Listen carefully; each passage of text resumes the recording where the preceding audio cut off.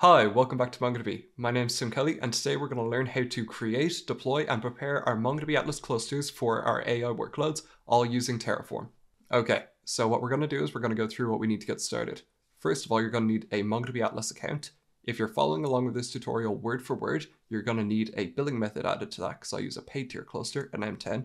If you're using an M0 cluster for your provisioning, then that's a different story. That's free forever. But to follow along with this, you will need a billing method.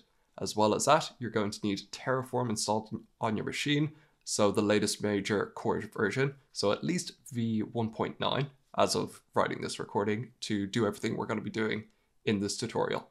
Now down below, I've linked the written tutorial where I go through all these steps, so if you just want to copy and paste the code as you're following along, really easy way to do it, definitely recommend. As well as that, there will be the GitHub repo to the files in this tutorial, and if you're using the written tutorial, I show you how to do everything we're going to do in this video, as well as how to hook it up to a Spring AI RAG app. Now, if you're using a Python app, if you're using a Node.js app, that's absolutely fine. We're only looking after the MongoDB side of this. So we're going to be creating that MongoDB cluster and adding a vector search index so we can get ready for those AI searching features. Okay, so now that we have the prerequisites covered, we're going to actually go to how we provision all of our MongoDB database, project, indexes, etc. using Terraform. So we're going to start with a blank main.tf file and a blank variables.tf file in whatever ID you like. And we'll start with the variables file. So here I'm just going to paste in a bunch of values and we'll go through them one by one. So we'll start with the Atlas org ID. So this I'll link down below to the documents about how to get all of this, as well as the written tutorial for this video. But for the MongoDB Atlas organization ID, that will be the organization that your project will be part of, and in that project, it will contain the clusters. As well as for that organization ID, we need a public and a private key. So with the public and private key, what you're going to do is you're going to create these and you're going to establish these keys to have the permissions of a project owner. This will allow them to create projects within that organization. These API keys do keep them secret. They have a lot of power, and if you have a billing method on your MongoDB Atlas account, then of course someone with these could go wild. You don't want that, so you are going to want to keep these private. Now, underneath these public keys and private keys, you're going to have the cluster name. This is going to be the cluster that we're going to connect to with our Spring AI RAG app. Now, I've named it here just as RAG cluster. As you'll see for the rest of these, I don't have a default type. That's just because I don't want these written down in the code. I'm going to use environment variables to set these, and I'll show you how to do that later. But for this, it's absolutely fine just to write our RAG cluster. Now, underneath that, you're going to have your project name. So this project is what's going to contain our RAG app. Now, for this, I'll change that just to RAG project. Follow the naming convention I established earlier. But again, this RAG project will contain our RAG cluster. One project can contain many clusters, but each cluster can only be part of one project. Next, we have our DB username and our DB password. So for these, we're going to actually create this user in our main.tf file. The DB user is what we'll need to actually perform operations on our database. So if there's no DB user, there's no assigned roles, and we don't know what anyone can do to the database. So the DB user will say it will have read, write permissions, and this will allow us to read and both read and write to the database. And then underneath that, we do have the IP address. So the IP address is going to be the address that you're connecting to the MongoDB database from. This will need to be whitelisted in Atlas, and as well as that, you will not be able to use the universal 0.0.0 IP address. You will need to use an actual IP address, and because of that, do pay attention if you're using something like a VPN. Make sure that it is your own one. Now, once we have all of these variables, again, set the environment variables, and we'll move on to the main.tf file. Okay, so you'll see here I'm in my Atlas UI, so I've just gone to the Access Manager and gone to Organization Access, and here I have my API keys. So if I go down and I just hit Create API Key, I can give a short, tester Terraform. That sounds good to me. And for this, I will make myself an organization owner.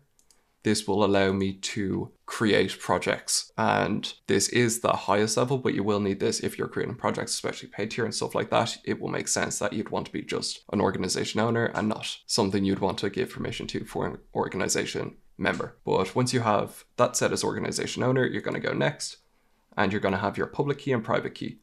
So copy these, take them down. They will disappear, or the private key will not be around once you go off this screen. So do make sure you have that copied. If you're following along, these will no longer be there for you to access. So do set up your own, but you will need your private key here. And as well as that, you'll need to add API access. So you will need to add your current IP address.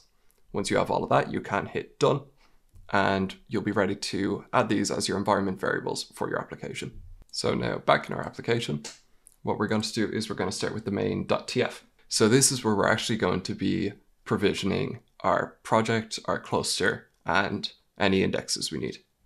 Now for this, what we're going to do is we're going to start off with just a Terraform block, and I'll just paste it in there.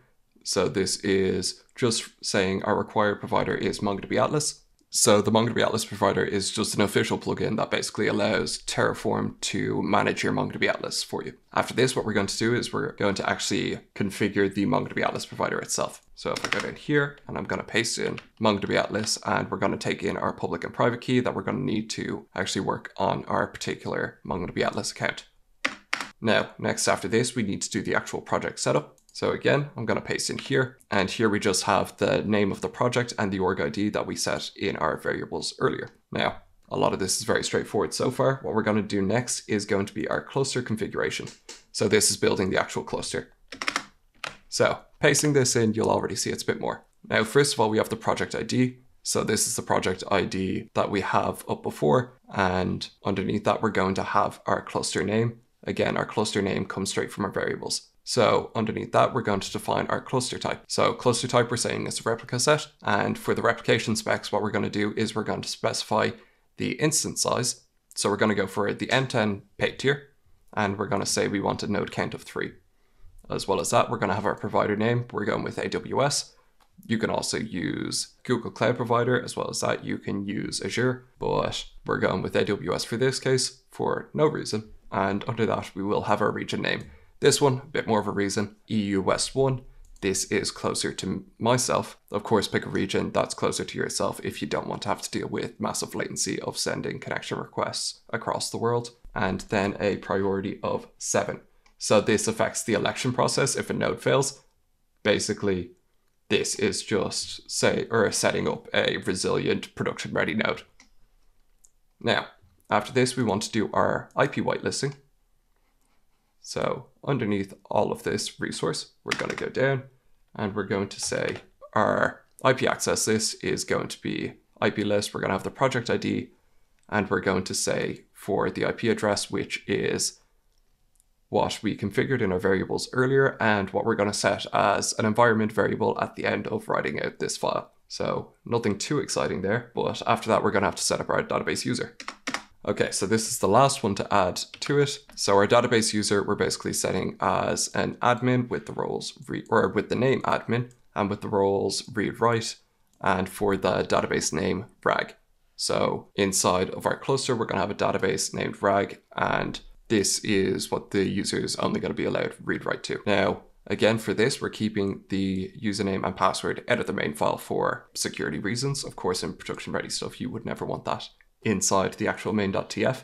And now that we have all of this, we're actually going to set the environment variables. So to do this, what we're going to do is just in terminal here, I'm going to paste this down below.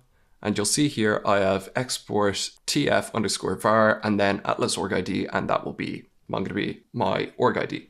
As well as that, I have the public key, the private key, username, password, IP address. You'll see all of these start with tf_var. What this allows Terraform to do is to automatically pick up that these are environment variables to be used in our variables.tf file. So very handy if you're doing this, but you're going to want to fill these out with your own values.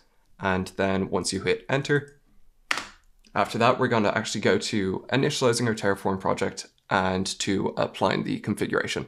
So you'll see here after my Terraform apply, we get similar as to earlier, but with just one to add. And this one resource is going to be our vector search index.